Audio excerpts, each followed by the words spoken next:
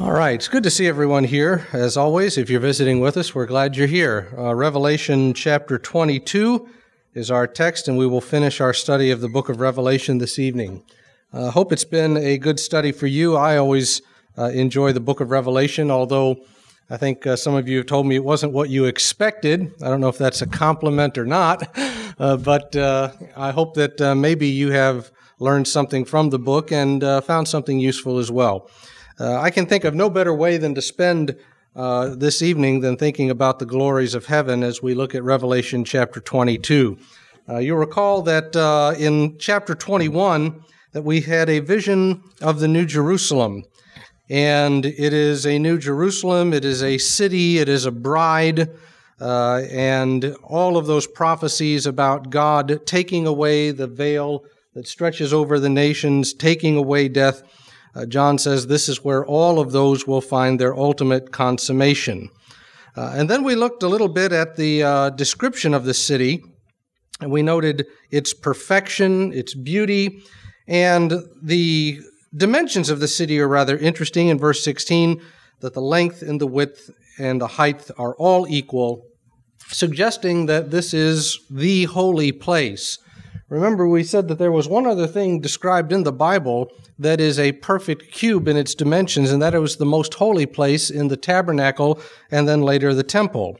Well, that's what this is, and it's not, as the Hebrew writer would say, a copy of the things that are in heaven, but this is heaven itself. Heaven itself is the dwelling place of God, and it is the real most holy place. And to that end, we noted in verse 22 that there is no temple in this city. Normally, an ancient city would have a wall, it would have streets and houses, but it would have a temple in the middle of it where God or their God lived. But this city is the temple. This place is the presence of God. It says in verse 22 that the Lord and the Lamb are its temple. And remember what was going on with the temple in the Old Testament, that God was in the temple, but you couldn't be there. The high priest could go into the most holy place once a year, and that's as close as anybody got to the presence of God. But this is no separation here. As John had said in verse 1, the sea is no more. Nothing is separating us from God here in heaven, and we are now in the presence of God himself, not at a place where we can get closer, but in the presence of God himself. And it is a place that is perfectly secure because God has eliminated all of the enemies of God's people, and so the gates will never be closed. And there is no threat of any kind of unbeliever causing any kind of hardship or anything like that, because all of those who have been unfaithful have been excluded from this place. So with that in mind, let's go to chapter 22. And remember, there's a lot of things that John is kind of throwing together here. We've got the temple, the Jerusalem, covenant, new Israel, new creation. All of those threads in the Old Testament are coming together in this text here and finding their fulfillment. We have in the first 5 verses the finishing of the description of the New Jerusalem. The chapter division is kind of unfortunate at a lot of places in our Bible, and here's one of them. But then in verses 6 through 21, we have an epilogue or a conclusion to the book, and there is a great emphasis in those last 15 verses about the obedience of God's people. About half of those verses have something to say about being faithful in light of what is about to happen. So let's look at the first 5 verses, continuing our understanding of the heavenly city. In verse 1, he showed me a river of the water of life, clear as crystal, coming from the throne of God and of the Lamb in the middle of its street. If you've ever read the book of Ezekiel, you remember in chapters 40 through 47 or 48, there is this description of an ideal temple. It's not a temple that ever existed, but it is a description of the Messianic age, as it were, in the form of a temple. And one of the most beautiful pictures, I think, in all of the Old Testament is in that description. Ezekiel says that coming down from the steps of the temple was a small little trickle of water, and it flowed down the steps and outside the gate, and as it got to the gate, the water was not just a trickle, but it was a stream. And as it got out to about the Kidron Valley, it was ankle deep, and the farther this river flows, the deeper it got until it became a flood that flooded the entire southern end of Palestine, which is all desert, nothing growing there, and it all came to life. John is picking up on that beautiful picture here, that out of the presence of God is coming the source of life. Remember, there's a difference in the Bible between a sea and a river. A sea is usually an image and a symbol of that which is threatening and destructive and dangerous. But a river is a source of life. And so John had told us in verse 1 of chapter 21 that the sea is no more danger here, but there is the river of life coming from God himself. Several passages in the Bible refer to this kind of thing. Jeremiah 2:13, God is called the fountain of living waters. Why have you dug for yourself cisterns that can hold no water, and you have ignored and refused the fountain of living waters? In Psalm 38, they drink their fill of the abundance of your house, and give them to drink of the river of your delights. For with you is the fountain of life. In your light we see light. And so this idea that God is the source of life for his people. And remember what Jesus said to the woman in John chapter 4, that if you drink of the water that I would give of you, then you would never be thirsty again and you would live forever. Jesus, God speaking the same kind of language there, that they are the source of our life. And it is a very beautiful picture that here we are in heaven, in the presence of God, and the source of life is there for us. And of course, the Garden of Eden was like this. In Genesis chapter 2 and verse 10, Moses tells us that a river flowed out of Eden to water the garden, and from there it divided and became 4 rivers. The well-watered nature of the Garden of Eden is emphasized in Genesis, and that's the picture that John wants us to kind of go back to here. There is no death, there is no want, there is no thirst or any kind of lacking of anything that we need. That God is there to supply us with it all. So right down the center of the street of heaven is this river of the water of life. On either side of the river was the tree of life. And very often people have asked, how can that be? How can a tree grow on both sides of the river at the same time? Well, it's either just poetic language, or we're supposed to think of not just a single tree, but an entire grove of trees, lining both sides of the river. Either one of those would be the picture, but remember that this is taking up the idea of the Garden of Eden. And in the biblical way of thinking, a garden is not where flowers grow. A garden is where trees grow. And so if this is Eden again, and it certainly looks like that, this tree might not just be one single tree, but the trees all over. That's just a possibility. The last time we saw the tree of life was where, obviously? In Genesis, when it was in the Garden of Eden. And the picture here is that God is finally going to have that fellowship with man that he has always wanted. God made this beautiful place in Eden because he wanted to enjoy his fellowship with man. Man had other ideas, though. Adam said, I'm going to go do something else. God, thanks for the life. I'm going to go live my own way. And God had to remove him from Eden and from the tree of life because it was not God's plan for this sinful, rebellious creature to partake of eternal life. But here in heaven, there are no more people like that. As we saw in the last verse of the previous chapter, there is no one who practices abomination or lying and uncleanness. Those people are all gone. God finally gets the kind of people that he wants, and they can live forever in his presence. And the tree of life, we are told, also bears fruit. We get this same kind of thing in Genesis. that there is the tree of life in the midst of the garden, and here again man has access to it. And Ezekiel 47, in that picture of the temple that Ezekiel saw there, by the river on its bank on one side and on the other will grow all kinds of trees for food. And so you see it might not be just one tree, but could be several.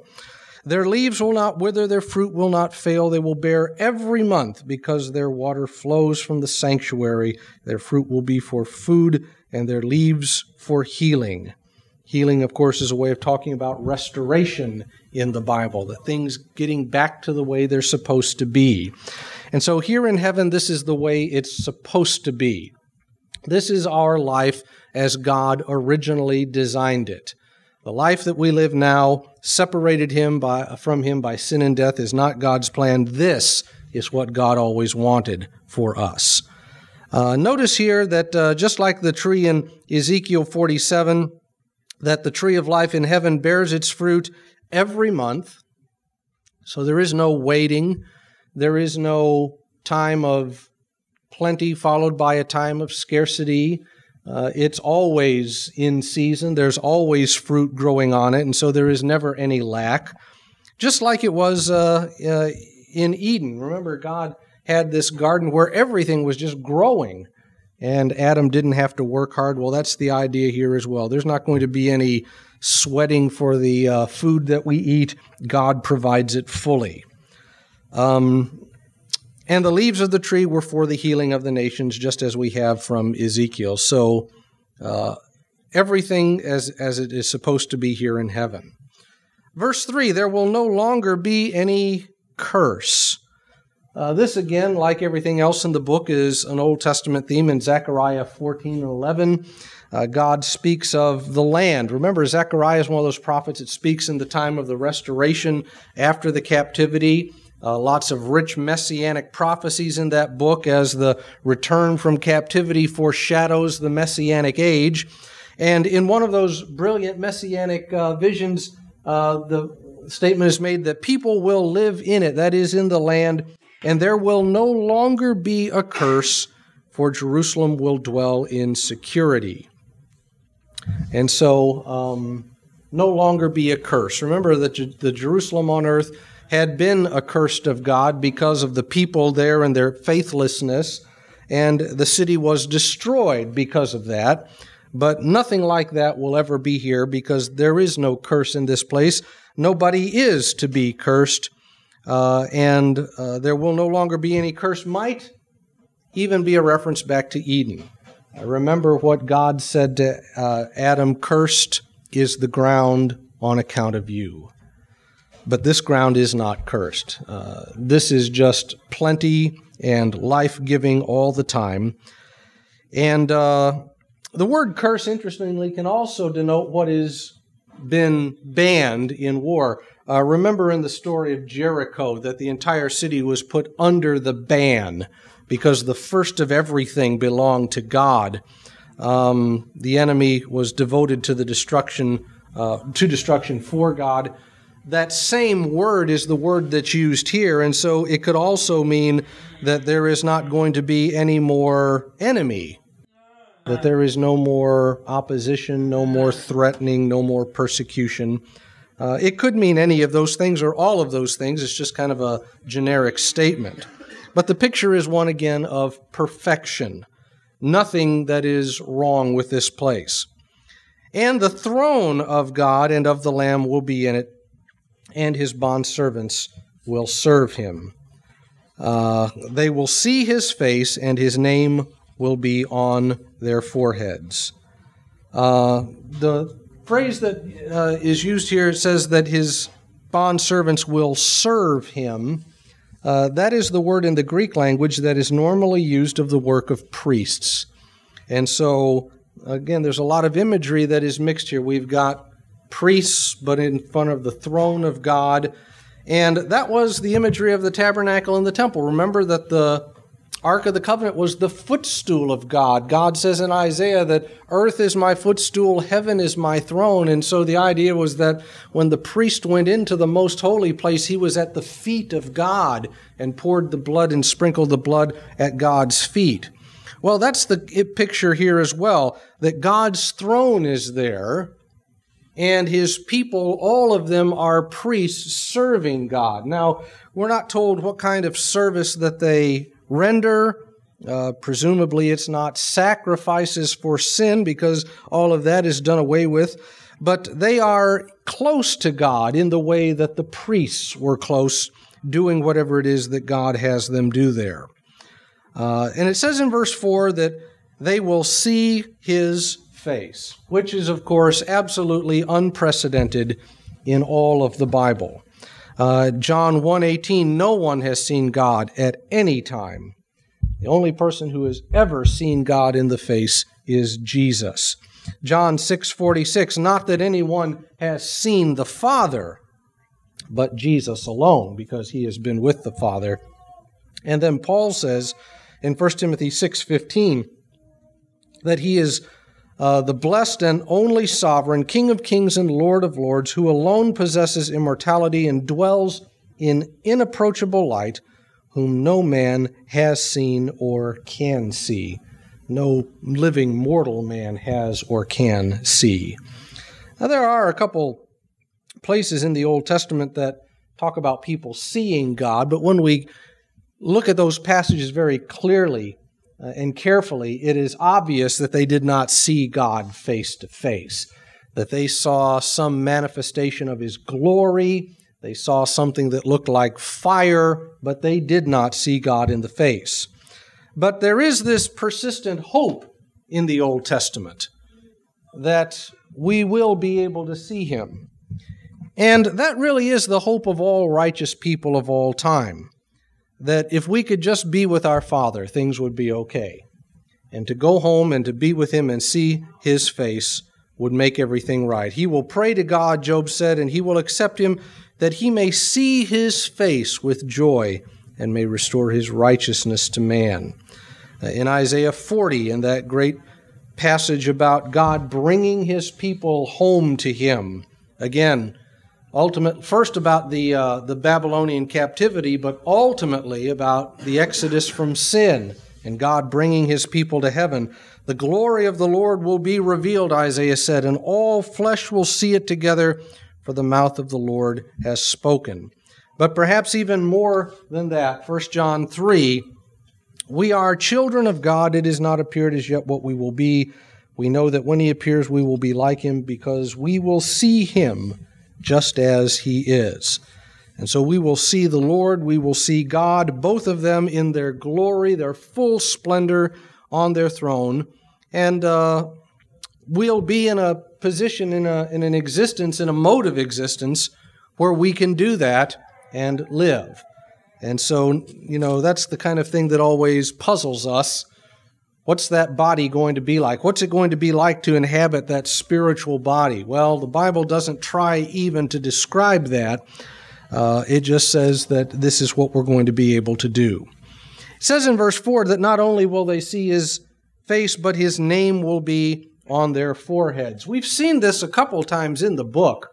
We saw that those that had the mark of the beast were marked on their foreheads, and in a similar way, in the very next chapter, chapter 14, God marked those who belong to him on their foreheads. Now remember, this is not literal, so don't go looking through your scalp for some barcode or something like that, It is an image that God knows who his people are. He is mindful of them, and he is going to protect them because he knows them personally. He's marked them as belonging to him. Well, here we have that in heaven as well, that God's own people, not anybody else, just them, are in this place, the people that belong there who belong to God. And so what a wonderful picture it is. And the last part in verse 5 is that there will no longer be any night. They will have no need of the light of a lamp, nor the light of the sun, because the Lord God will illumine them, and they will reign forever and ever. And again, this is a biblical picture of God, that He is, His presence is light. Paul talked in the verse we just noted a moment ago about God who dwells in unapproachable light. In Daniel 2, it is He who reveals the profound and hidden things. He knows what is in the darkness, and the light dwells with Him. Not that He dwells in light, it dwells in Him. He is the source of it all. You think about that in Genesis chapter 1. The very first thing that comes out of God's mouth is, "Let there be light." John goes on to say in John chapter 1 that light is life. Jesus is the light, and the light was the life of men. This idea of light as being necessary for life is here in Revelation 22 as well. We've got water, we've got food, we've got light. The water never stops, the food never runs out, the light never goes off. Nothing that is a symbol of hardship or death has any place in this description. It is all nothing but the fullest kind of life that is possible. And it is in this condition that the saints, God's people, will reign forever and ever. Again, there are hints of this in other places. Daniel 7, the sovereignty, dominion, and greatness of all the kingdoms under the whole heaven will be given to the people of the saints of the highest one. His kingdom will be an everlasting one. And then in 2 Timothy 2:12, if we endure, we will reign with Him. Now remember the people to whom Revelation was written. People who were about to undergo a terrible ordeal of persecution. And John writes to tell them this is how it's going to go. This is the source of your opposition. You need to make up your mind to be faithful. And if you will, it's not just that God's going to rescue you, that you will reign with God and with Jesus. This idea that you'll be the winner in the end, you'll be the victorious one, is the picture that is painted here as well. Let's move on. Let's go to verses 6 and 7. He said to me, "These words are faithful and true, and the Lord, the God of the spirits of the prophets, sent His angel to show to His bondservants the things which must soon take place." And so this is very common in this kind of literature, that we have a guarantee that this is a truthful message. This is kind of a certification, as it were, of everything. And in verse 7, "Behold, I am coming quickly." Remember, the book started that way. Chapter 1, "Behold, I am coming on the clouds." And we said that that is not the end of the world, the second coming at the judgment day, that is typical apocalyptic language for when God comes to destroy a wicked city or a wicked nation. Well, that's the sense of it here as well. I'm coming in the sense that I'm going to come and destroy your enemy. He has told us in this book about the enemy they were going to face and how fierce it was, but over and over again, He has said, but this is what I'm going to do. I'm going to destroy it. It's going to be gone before you know it. And so here we have the promise that this is going to happen very soon, and I'm going to do what I said. The words, "Blessed is he who heeds the words of the prophecy," is the message of faithfulness. This constant thing that we've seen throughout the book, that you must not be among those who dwell on the earth. You must not give in to this great enemy, but if you'll maintain your faithfulness, and heed what this book says morally, then you will be blessed as well. I, John, verse 8, we have kind of John's signature, am the one who heard and saw these things.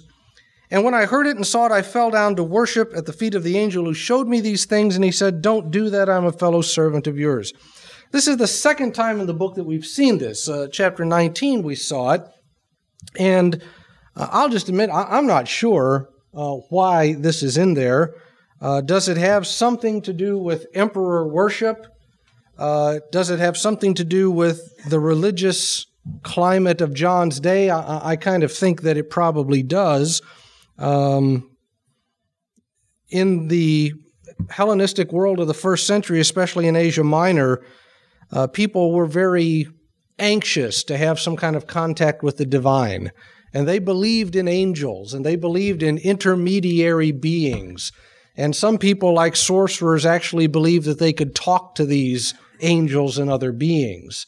And so was there something among John's readers that maybe thought that they could get in touch with angels, and if they worship the angels, that the angels would take care of them? I don't know, but it wouldn't surprise me if something like that is behind all of this.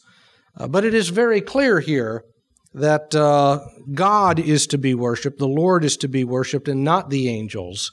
And so whatever the tendencies were in John's day, he is here correcting them. He said to me in verse 10, "Don't seal up the words of the prophecy of this book." In Daniel chapter 8, Daniel receives a vision, and he is told to seal it up because the vision is for many days from now. And so the idea that we saw in chapter 4 and 5, that there is a scroll that is sealed up, and when it is opened, the things written in it happen. Well, John has told his readers, this is what is in your very near future, and now he is told, don't seal it up. This is not for something 2,000 years from now, John said. It's for something that is going to take place very, very soon. The time is near, John said. Now, just to say, very often you hear, well, what is near to God, right? A day is like 1,000 years, 1,000 years like a day. Well, if we're going to quote that passage every time we come to a passage that talks about near or far or long or short, none of this means anything. It has to mean something. I do get the impression that God knows what near and far is, and that when he says that the time is near, he does not mean 3,000 years from now, that he means that this is something that you and your generation are going to experience. That's how the early Christians would have understood this passage. And so it's not for the far future, but within their own experience. Then we get a strange kind of statement in verse 11. The one who does wrong, let him still do wrong. The one who is filthy, let him still be filthy. Let the one who is righteous still practice righteousness. The one who is holy still keep himself holy. We actually get a lot of language like that in the Bible. In Ezekiel 3, when I speak to you, I'll open your mouth, and you will say, thus says the Lord, he who hears, let him hear, and he who refuses, let him refuse, for they are a rebellious house. Daniel 12, many will be purged, purified, and refined, but the wicked will act wickedly. None of the wicked will understand. Jeremiah 44, as for you and your wives, you've spoken with your mouths, fulfilled it with your hands, saying, we will certainly perform our vows that we have vowed. And God says, go ahead, confirm your vows, and certainly perform your vows. The picture is God saying, this is the truth. This is what's going to happen. I'm going to destroy this enemy of God's people, and I'm going to destroy all the people that have cooperated with it and bowed down and worshiped it and participated in it and supported it in any way. They're all going to be destroyed. Now, you can believe it or you won't. You can listen to me or you can refuse. The choice is yours. That's the point of this statement. You don't want to do this? You want to do wrong? Go ahead, do wrong. The choice is yours. You want to be filthy? You want to be defiled? You want to engage in all this stuff? Fine, go ahead. See where it gets you. But the truth has been laid out. The warning has been given, and so you make up your mind. Ezekiel 20. As for you of house of Israel, says the Lord, go, serve everyone as idols. Now, you want to worship idols? Go ahead. Fine. See what it gets you. But later you will listen to me, and my holy name you will profane no longer, after I get done punishing you. Isaiah 6, go tell this people, keep on listening, but don't perceive. Keep on looking, but don't understand. Render the hearts of this people insensitive and their ears dull and their eyes dim. God's not going to fight with you. You want to take all this warning and ignore it? Fine. But you've been warned. And if you want to take it seriously and practice righteousness and be holy, then do that. The choice is yours. And it's an ironic, kind of sarcastic thing that God says in the midst of these kinds of texts and trials. But to that end, he says in verse 12 that you need to know that I am going to be coming quickly, and my reward is with me to render to every man according to what he has done. So if you want to do wrong, go ahead, but I'm going to recompense. I am the Alpha and the Omega, the first and the last, the beginning and the end. We saw that at the beginning of the book and here at the end as well, that he is omnipotent. He is in control of it all. Don't let anybody think that they're going to escape from the scrutiny of this great Lord. Blessed are those who wash their robes, so that they may have the right to the tree of life and may enter by the gates into the city. Outside are the dogs and the sorcerers and the immoral persons, that is, fornicators, the murderers, the idolaters, and everyone who loves and practices lying. Like we said in chapter 21, those may all be descriptions of people who compromised with the emperor cult. Dogs, of course, to the Jewish way of thinking, are not pets. They are dirty, filthy animals. Dogs in ancient times were scavengers. They hung around graveyards and garbage piles. Dogs are one of the few animals that will eat a corpse, and so they are just filthy animals as far as Judaism is concerned, and that's the sense of it here. These filthy people, sorcerers, those that are into false religion, false contact with false gods, fornicators, that is often an idolatry kind of term, murderers, idolaters, people who lie about who they are to save their lives. All of those can be references to those who have defiled themselves with the emperor cult. He says in verse 16, I, Jesus, have sent my angel to testify to you these things for the churches. I am the root and the descendant of David, the bright morning star. And again, these terms are familiar to us from the beginning of the book where we heard them first. He is the root of David, that is the one that is the rightful heir to the throne of God, the reigning king. He is the morning star, that is, he is way high up, tall and exalted, above all other things. And this great one offers the invitation in verse 17, the Spirit and the bride say, come, and let the one who hears say, come. There's an echo there, of course, of Isaiah 55. Ho, everyone who thirsts, come to the waters. Come buy wine and milk without money and without cost. That's the refrain here as well. If you're thirsty, come, take of the water of life. It is there to be had if you'll be faithful. The book ends with John's warning. I testify to everyone who hears the words of the prophecy of this book. If anyone adds to them, God will add to him the plagues that are written in the book. If anyone takes away from the words of the book of this prophecy, God will take away his part from the tree of life and the holy city, which are written in this book. Apocalypses in Jewish culture could be revised for new situations and audiences. Did John think that false prophets would tamper with the text? It's possible. There was some of that going around in the first century.